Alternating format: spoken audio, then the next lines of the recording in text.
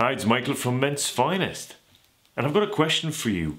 Are we entering no necktie era? Are we all going to be right now wearing open collar shirts? No necktie whatsoever? I'd die to know your thoughts and your comments about that, so make sure you comment very quickly down below this video.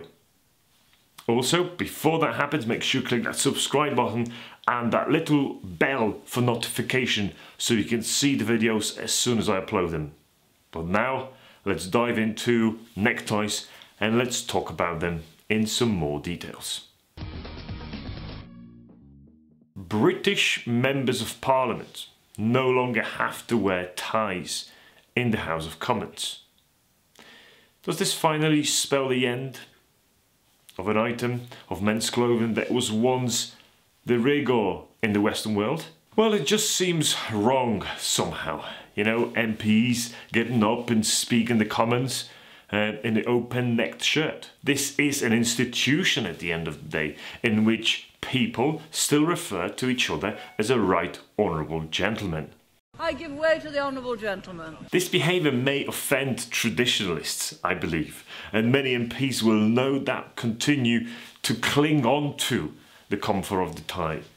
You know, but definitely there is a slow decline, and I can see that as well, of this particular item in men's clothing in the West. Wearing a tie to work used to be a sign that you had reached a certain station in life, you know, certain status. Now for many British men, turning up to work in a tie will prompt someone to ask if they have an interview, you know, or if they have to go to court or something.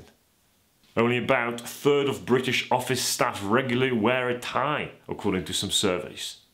That's interesting. And I'm sure you've no doubt heard of Dress Down Friday. That right now has become dress down every day in many workplaces. Although people who deal with the public are usually still expected to do tie every morning. You know, the tie used to be a powerful signifier of social status. The regimental tie, the club tie, and all the above. The old school, they used to have their own symbols and the old ties, and it had got some status of belonging. You know, the subtle way of excluding those who did not belong to that area. It is a tradition that stretches back to Roman times, when soldiers who wear different coloured neckwear would actually declare the membership to different groups. But in today's workplace power games, however, the man at the top is very often the one without a tie.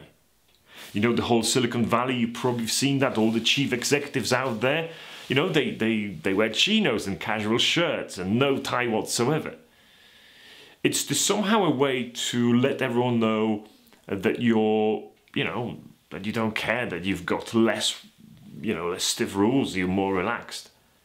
World leaders at G8 in Northern Ireland 2013 were told to wear smart casual for the first time, although most of them still wore suits. But world leaders in general right now dress smart casual for summits. Tie-less trend has even spread to the royal family. When Prince Harry met 91-year-old Ivor Anderson at military event last year, you know, the D-Day veteran cheekily asked him, where's your bloody tie?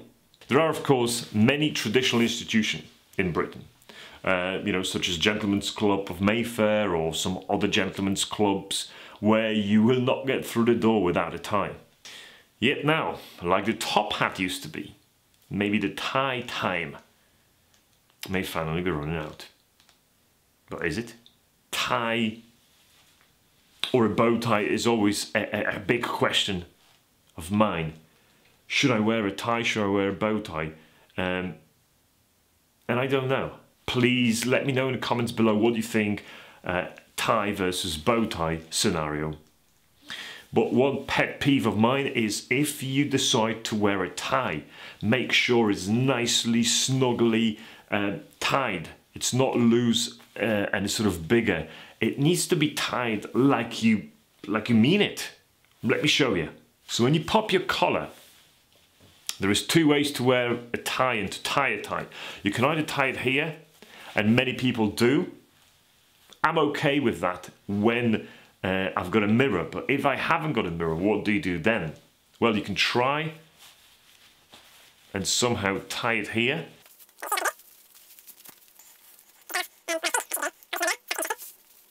No idea how does that look. Probably rubbish. Let's have a look. Ah, that wasn't actually that bad of a tie. Have a look. And that was done without the mirror. I'm super impressed with myself. The alternative to that is, of course, you can undo your tie, and then if you haven't got a mirror, I always try to tie that in the air, like, because then I can see how long it is, and I can see if that's actually going to be fit for me.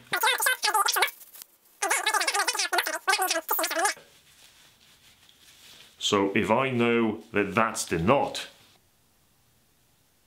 then I know that that knot's going to look exactly like that on me. There you go. The same knot, done in the air, put on me, it looks exactly the same, right? So I'm not too sure about the end of a tie era, but I'm pretty sure if you decide to go open neck, never forget about a pocket square. And make sure that that pocket square you're choosing is a nice big silk pocket square, so you can actually do something with it, put it in your pocket. You've got different colors, depends on the color that you want to show. You know, have that ability, have that flexibility with your pocket square. You can pinch it in the middle, you can do whatever else with it. Have it in your pocket and be awesome. Thank you so much for watching this very short video about the tie and the end of the tie era in the Western world. Please let me know in the comments below whether you think that we're actually entering the end of the tie era. Stay stylish. See you soon.